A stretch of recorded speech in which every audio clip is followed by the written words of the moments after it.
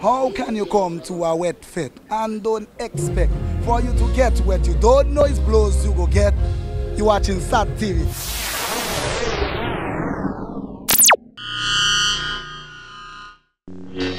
Bring out the reading, SAT Telecoms.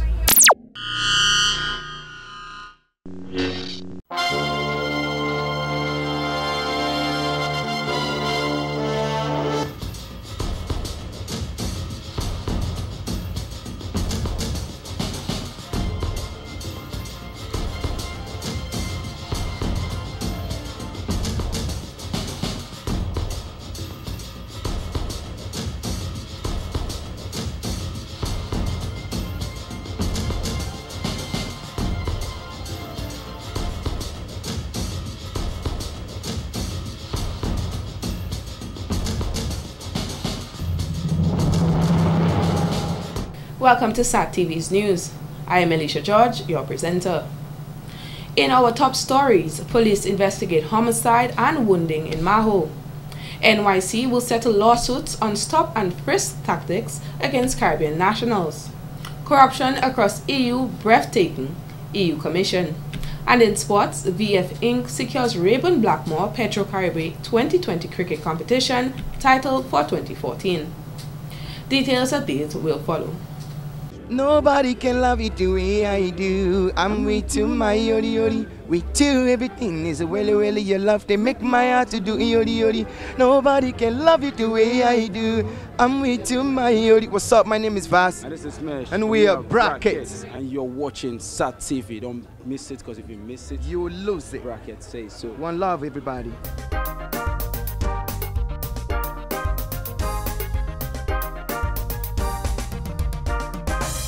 How can you come to a wet fit and don't expect for you to get wet? You don't know it's blows you go get. You watching SAT TV.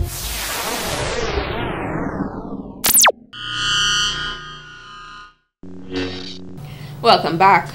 The National Development Fund of Dominica, NDFD, in partnership with the Inter-American Institute for Cooperation in Agriculture, ICA, held its closing session and training ceremony in marketing, packaging, labeling, and food safety on Friday, January 31st.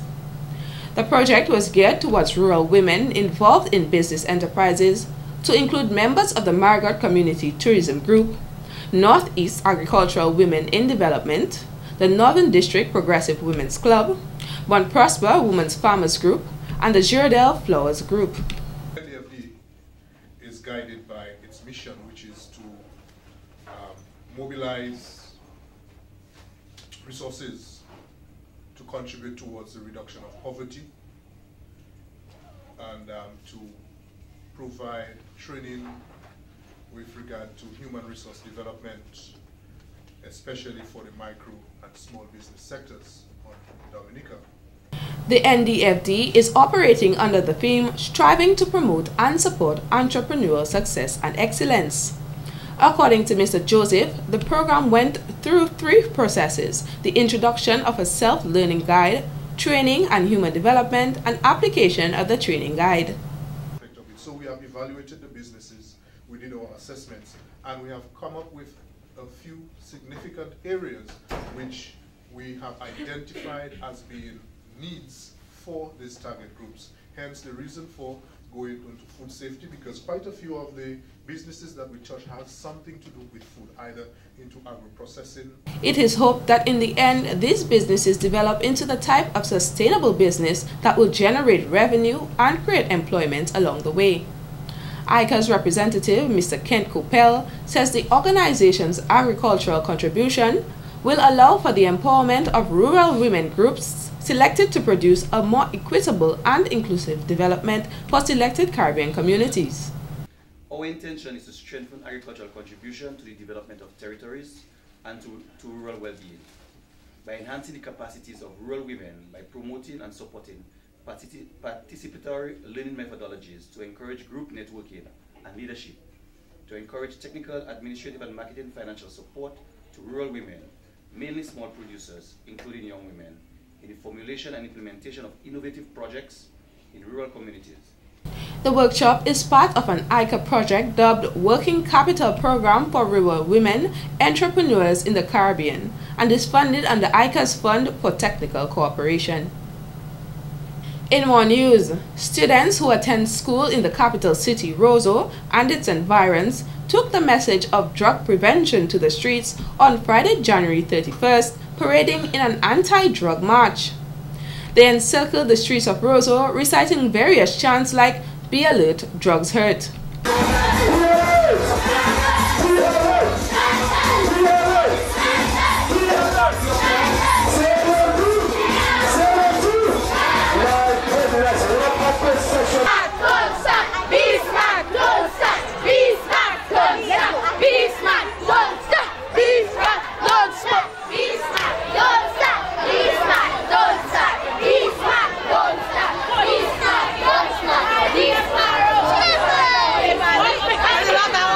The rally opened with a few brief speeches at the Botanic Gardens under the theme "Making Health Your New High in Life."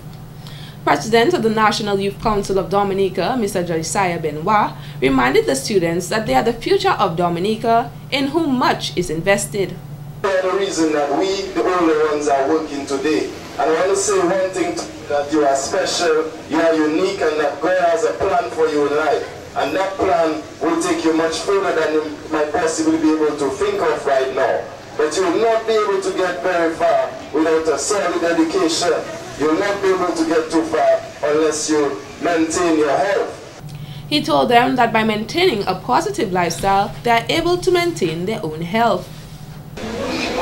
Tourists around the world pay hundreds of thousands of dollars to visit the Caribbean just to experience this fresh air. You have it in abundance here in Dominica, so let's preserve it and let's preserve our health so that we can enjoy it. Meanwhile, Ms. Jacinta Banis, Director of the National Drug Abuse Prevention Unit, asked the students to focus on being healthy and to speak to their peers about the dangers of drugs. So the information you get, I want you to use it wisely and make good decisions. Boys and girls, if you do not do drugs, you're going to succeed.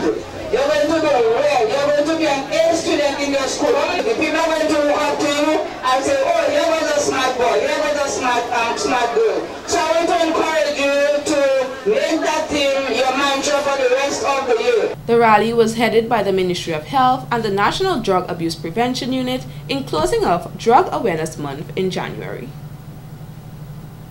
In more news, the police are seeking the public's cooperation in locating two missing fishermen. Two brothers from the community of Portsmouth, 33-year-old Andy Mitchell and 28-year-old Samuel Mitchell, left on a fishing expedition about 5 a.m. on Saturday, February 1st, 2014, and have not been seen or heard from since. The fishing vessel is a blue open-keel boat named Take It Easy, powered by a 50-horsepower outboard engine. A search is presently ongoing by local fishermen and the local Coast Guard, as well as the Maritime Rescue Coordinating Center in Martinique. Anyone with information on the two missing fishermen are asked to call the police hotline at 1-800-4468 or Crime Stoppers at 1-800-8477. In other stories, investigations are ongoing into a domestic violence incident which led 30-year-old McKeith George of Maho nursing injuries at the Princess Margaret Hospital and 27-year-old Kiwani Samuel of Marigot, who resided at Maho, dead. Reports are that at about 6 a.m. on Sunday, February 2nd, 2014, McKeith was transported to the Princess Margaret Hospital, suffering from lacerations to his head, where he was treated and later admitted. About 8:30 a.m. the same day, the police discovered the body of Kiwani locked in the bathroom of her house with lacerations to her body and a knife stuck to her throat. The body was pronounced dead by a medical practitioner. A coroner's inquest will be convened, followed by a post-mortem. The police are asking anyone with information about this incident to call the police hotline at 1-800-4468 or Crime Stoppers at 1-800-8477. In more news, contrary to a report by a local radio station, where United Workers' Party candidate for the Grand Fort Rivière-Syrique constituency, Dr. Thompson Fontaine, was accused of misappropriation of funds, During his tenure as the treasurer of the Dominica Academy of Arts and Sciences, DAS, Dr. Fountain says this accusation is a political gimmick and is false. You know, this is the most preposterous thing I've heard, you know, and this happened in 2009. And as Clayton rightly described what happened, let me explain something that the Dominican people might not be aware of. When Clayton directed me to move the money from the DAS account into a CD, it's because we felt that we had the money in the checking account that was earning nothing. And we were trying to make money. There are different projects that we were doing. In the time, we had funds in there that was a fundraiser that we had done for a gentleman who needed a kidney transplant. And we were looking for as much money as we could get. My credit union offered the highest rate of interest at the time. In fact, my credit union's interest rate was as much as 3% higher than the regular bank account. So when I moved the money from the DAS account into my credit union account, obviously I could not put it on the name of the organization, because the way the credit unions operate there is only for employees. It's an employee credit union. So I could not transfer the funds on the DAS name. Dr. Fontaine noted he then put the funds under his name so it would attract interest, as a business name could not be placed on the application. The president of DAS, Dr. Clayton Shillingford, would then receive the bank statements of the account so that he was aware of any transaction conducted. A few months later, Dr. Shillingford instructed Dr. Fontaine to return the money to the DAS account. There had been a misunderstanding about the money being placed back into the previous account where it would not accumulate interest, and the board of directors was informed. The money was returned upon advice from the attorney for the organization and Dr. Peter Saint-Jean. I felt at the time that, you know, the way the email thing went on, it was almost questioning my character, questioning me. I don't did that. I've been DAS treasurer for 11 years. Every year, I've been giving you guys a financial statement. The monies are accounted for. You know, every year I give a statement to everybody. Everybody knows the financial situation of the association. And I just felt slighted. I felt, you know, that guys were saying, you know, making me kind of look bad. And I resigned on a matter of principle. President of DAS, Dr. Clayton Shillingford, who confirmed Dr. Fontaine's account on the matter, says the issue, resolved since 2009, being brought to the public's attention is a political gimmick by supporters of the Dominica Labour Party, and confirmed that there was no misappropriation of funds from the DAS account.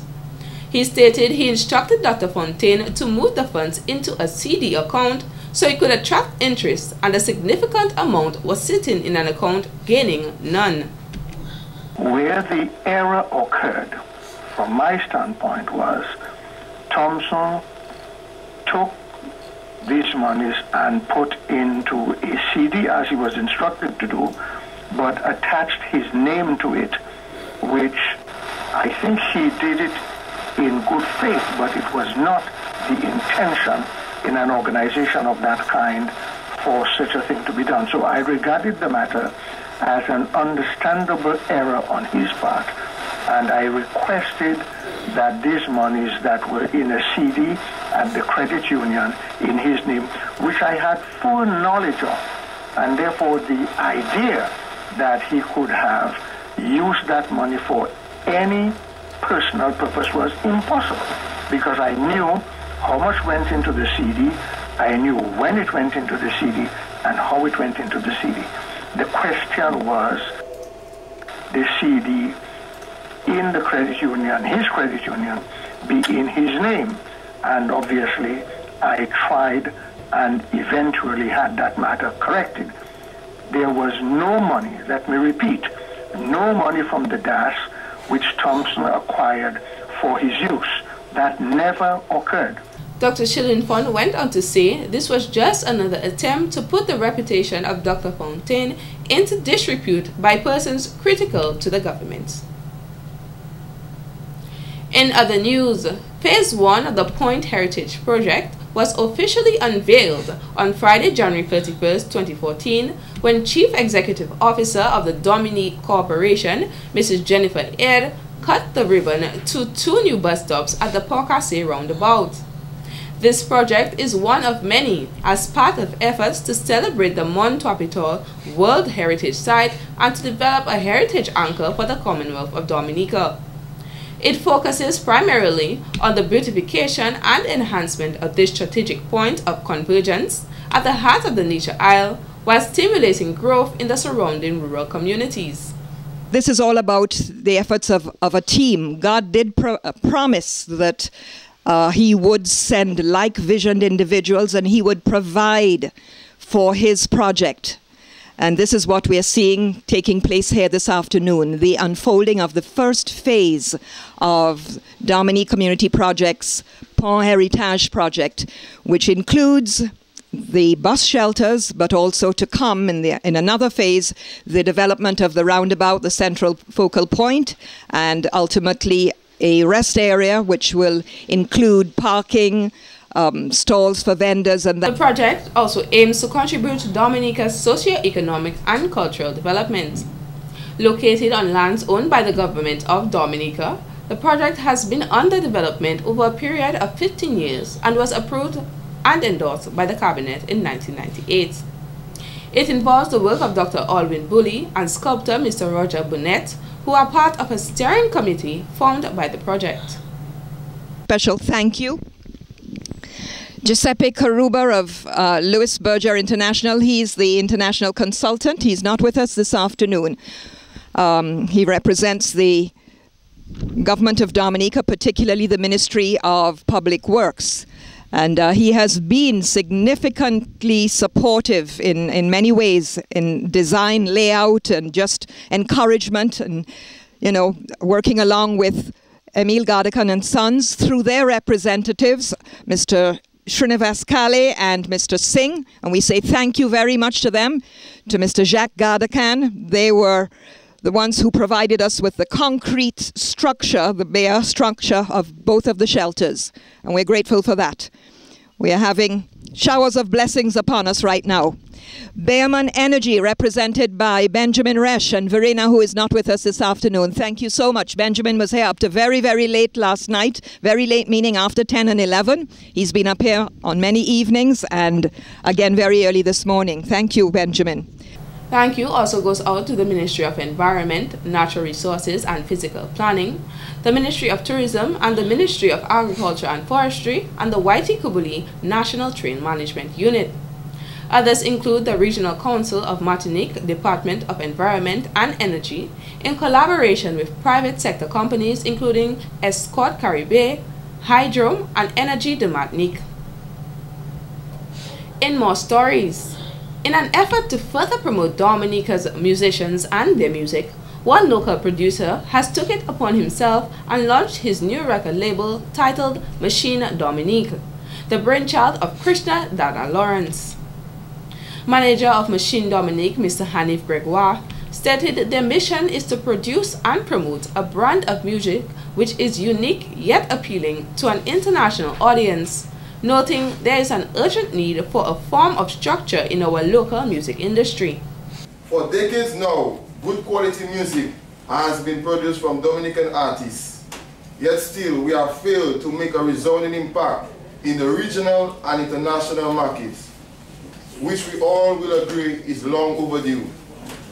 We must come to realize that in order for music to grace the shores of foreign countries and make that impact that we all thirst for, we must first develop a formula to package our product in a manner which will entice these foreign audiences. With the shared vision of owner-founder of Machine Dominique Records, Mr. Krishna Lawrence, professionally known as Dada, and his diligent team, we aim to address these loopholes in our local music industry. We at Machine Dominique Records will provide a one-stop shop for artists, musicians, versed in our local music genres, Karas and Bouyon. Any artist under our umbrella will have the privilege to have exclusive access to a top-of-the-line recording studio, Cotton Grove Studios, where he or she shall have the opportunity to work with one of Dominica's leading producers, Krishna Dada Lawrence. He noted all artists signed to Machine Dominique will have the privilege of working with a professional management team to market and promote their music, build their image, and organize bookings for performances. The label currently boasts of artists including the 2013 NCCU Kadas Calypso winner, Cletus Halibus Abraham, and Derek the Hunter St. Rose. Dada has worked with a long list of bands such as Triple K, WCK, Midnight Groovers, just to name a few. He is the man responsible for producing the song Big Things Poppin' by Dali from Guadeloupe, which is with its tag music video receiving over 1 million views, which was a first for Bouyon Music. Dada has produced other hits such as Two Greedies, Hangover, and Harley Butt's 2013 Kadas Calypso Finals winner, Long Tom. Machine Dominic aims at producing a brand of music which should be accepted and consumed firstly by all our brothers and sisters across the region. It's time that we face the fact and accept it that soca music has grown to become the most prevalent music genre across the Eastern Caribbean and is used as a tool to bring our shores and culture in the region together in sound. He said Dada has fused bouillon with soca music to produce a more familiar sound that can appeal to all audiences called bouillon soca, also in an effort to forge collaborations with local and regional artists. Two rhythms produced by Dada include the Toxic Rhythm and the Madras Rhythm, which features Halibut with a song titled False Here, The Hunter, Miss Aguada, also known as Old Benz, and Janet Azuz, an artist from Grenada and St. Lucia. The Radiation Rhythm is next to be released under the Machine Dominique Records.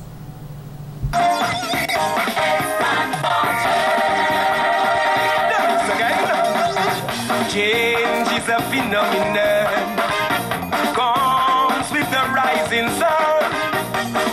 If you don't ride that way is gonna ride all over you. And leaders should pay attention to this fundamental principle. It's only the truth that always remains unchanged. Fans and well-wishers of popular Calypsonian Denison Joseph was elated when he released his new song entitled Time for Change on Friday, January 31st, 2014. In explaining the concept for the song, he noted it was made for the people based on the outcry of the public. And my song now, Time for Change, I know the people are deep in politics. It right in their blood. You know, I expect that. And the thing is, you're supposed to put politics in your blood, man. It's man not there, it's human beings, it's mankind. Don't put that in your blood, because we black people, we find ourselves killing each other on politics and doing so much thing. And the people that created the politics vibes itself don't do things like that. You know, but because we more emotional, we black people, and we're more spiritual, so we take things in our blood, but we have to take the right things in our blood. Now, when you hear it saying change and politics in your blood, a way I can tell you to take that out of you is to think of change in all forms. Because sometimes you were eating rice yesterday and you decided you're eating macaroni today, it's time for change. You know, take it like that too, so you could enjoy the thing. You know, it's carnival, it's calypso. Since its release, Dice's fans have been voicing their love and satisfaction of the song. To those who may not like the song because of its political commentary, according to Mr. Joseph, political commentary is vital in Calypso, and if this is relisted, the art form will die. Because you can talk about love, and I think R&B already talking about love. You can talk about party, I think soca already talking about party. You can talk about job business too much and think I think reggae doing that. You know, but that one have to talk about that thing there. So when you stop doing that and you resist, you know, you can kill our calypso that way, and you know, and you don't put them things in your blood, man, the politics thing. Because when you go back to your polling station and you do your thing how you're supposed to do your thing, you know. But when it's carnival time, enjoy the thing. He added his second song has been completed, which will be released very soon. When government counterproductive of what their citizens are trying to achieve, when one set alone not rising and the other judges scraping up a living, whoa, it's nothing strange. It's time for change. In other stories, 20 of 32 Calypsonians have advanced into the Dominica Calypso Association's semi-finals after participating in the quarterfinals on Saturday, February 1st at the Newtown Savannah. The lucky 20 include Leona, Chris B., The Web, Beetle J, Observer, The Wave, Bob, Hunter, Black Diamond, Picky, Lugas, Buple, Jammer B, Daddy Chess, Young Bull, Benno, Checker, JD, Psy, and Explosion. Unpopular, try your best to stay alive. Take it one day and that is life. Even though the youth losing jobs and the country closing down, pretend like it's nothing wrong. Probably they will like your song. Remember, if you fall down sick, you just go. I must be, hey, hey, hey, hey, hey. I must be, because to the Labour Party, Portsmouth don't exist, and the way they treat up I'll rep like shit. Don't forget they crucified Jesus while we stood on the side and watched. Leona Peters is the only female who advanced into the semi-final round with her song titled Baby Machine. I really believe for true. Right now, I would be touched by the next level. My heart is broken into pieces, just like all the broken promises. Oh, oh, I was just fooling myself, taking loss on the man. Oh, oh, if I had a good education, I wouldn't be down and out begging politicians. The 20 will compete in the semi-finals round on Saturday, February 15, where only 12 will make it through to the final competition and compete against the reigning Calypso monarch King Dice. Competitors who made it through in last year's competition but failed to remain up to par this year included The Ghost, Checo, Transetter, and Man himself. Other quarterfinals participants included Lady Star, Triumph, Rast Kelly, Checo, Sugar S, and Alicia. Report pumpkin, let us come running to the same mama wedding, say no ma'am, them bang over, making children for death. And in court news, the police have arrested and charged 3 men following the seizure of alleged cocaine and cannabis on January 30th, 2014 at Capuchin. They are Alexis Carrier of Lagos Portsmouth, Kendall Sylvester of Woodford Hill, and Ferdinand Daniel of Zikak Portsmouth.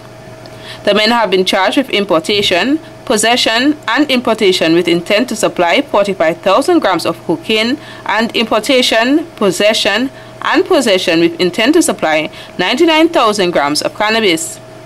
The cocaine has a street value of $1.215 million, while the cannabis has a street value of $217,800. They appeared before a Roseau magistrate on Monday, February 3, 2014. Full details on their bail application will be presented in a subsequent news package. This has been the local segment of the news. Coming up next, regional highlights.